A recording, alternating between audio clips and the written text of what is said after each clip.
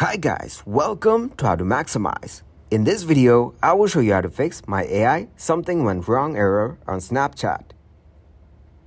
To start the process, hold your Snapchat application. Then tap on App Info. Here tap on Storage Usage. Now tap on Clear Cache. After that, open your Snapchat application. Then go to your profile. Here tap on the setting icon on your top right. Scroll down until you get the option of Clear My AI Data. Now tap on Confirm. Then go back to the main page. Tap on Chat. Here tap on My AI. Now send a desired message to your AI. As you can see, your AI is replying to you. Your problem has been successfully fixed. Thanks for watching, and please leave a like, subscribe, and share.